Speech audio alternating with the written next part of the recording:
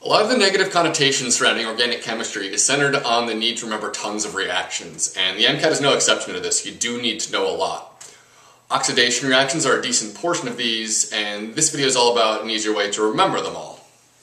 I like to learn them by reagent rather than by functional group, as the products of a given oxidizing agent do follow some simple rules that you can apply to multiple functional groups. Basically, this method simplifies things and gives you less to remember, which is always nice. So, this mnemonic is from Gen Chem. Leo the lion says grr. Leo, lose electron oxidation. Grr, gain electron reduction.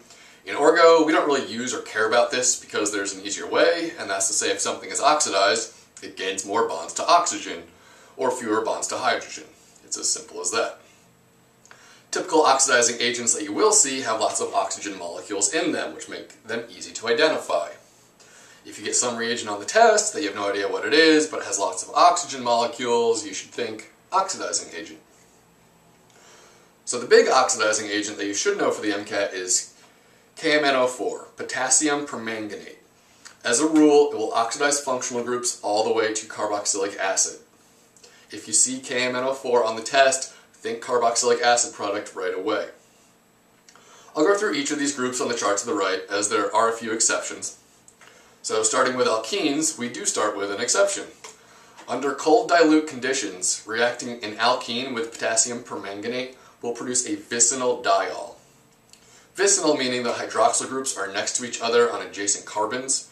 Geminal diols, or hydrates, have both hydroxyl groups on the same carbon. They are super unstable, spontaneously dehydrating, and are not produced in this reaction. Only vicinal diols are. Alkenes can also be reacted under hot acidic conditions. This reaction does follow the rule and goes all the way to a carboxylic acid. I'll be using this check mark to signify when something is fully oxidized on the chart. And note that two different acids are formed unless R and R prime are the same. And that goes for any of the groups on the chart with an R and R prime. Alkynes will also be fully oxidized to carboxylic acids. Primary alcohols follow the rule and are oxidized all the way to carboxylic acids as well. Secondary alcohols are another exception, as they are only oxidized as far as ketones. Now, this isn't something specific to the oxidizing agent, but rather secondary alcohols, and you'll see that other oxidizing agents stop at ketone as well. Tertiary alcohols can't be oxidized at all, as you can imagine the species would require 5 bonds to carbon, which just isn't going to happen. Aldehydes also follow the rule, they go all the way. So do alkyl substituted benzene rings. It doesn't matter how long of a chain R is, it just needs to have benzoic hydrogens, and it will be oxidized to benzoic acid regardless of the chain length. So that's potassium permanganate. Up next is CrO3, chromium trioxide, also called Jones reagent. It's used mostly in reactions with alcohols. It is a strong oxidizing agent, so it too produces carboxylic acids. So when reacted with a primary alcohol, that's what you get. And as I said earlier, however, secondary alcohols can only go as far as ketones regardless of the oxidizing agent, so that's what's produced. Additionally, and I don't have this on the chart, Jones reagent will oxidize phenols.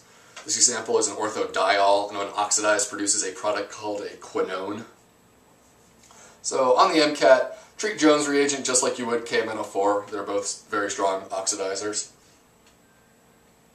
Up next is ozone, O3, and it can oxidize alkenes and alkynes via ozonolysis. Anytime you see or hear lysis, you should think split, and that's what ozone does. It splits the molecule at the functional group, creating 2 aldehydes from an alkene, or 2 carboxylic acids from an alkyne. I'd like to say the rule for this one is that ozonolysis yields products with as many bonds to oxygen as there were between the carbons. So a double bond yields 2 bonds to oxygen, and a triple bond yields 3. And finally, PCC is a weak oxidizing agent. It will only go as far as a carbonyl, so it will oxidize primary alcohols to aldehydes, and in keeping with the rule of the secondary alcohol column, it will convert them into ketones, just like the others. So it's possible that you'll get an oxidation question without one of these reagents on the MCAT, and if you do, Just treat it similar to potassium permanganate, unless there's information in the passage that suggests you need to treat it otherwise. And that's it for oxidation. Here are a few questions. Pause the video while you work on them, and the answer slide will appear in about 5 seconds, so pause it now. And here are the answers. Pause the video again if you'd like to review them.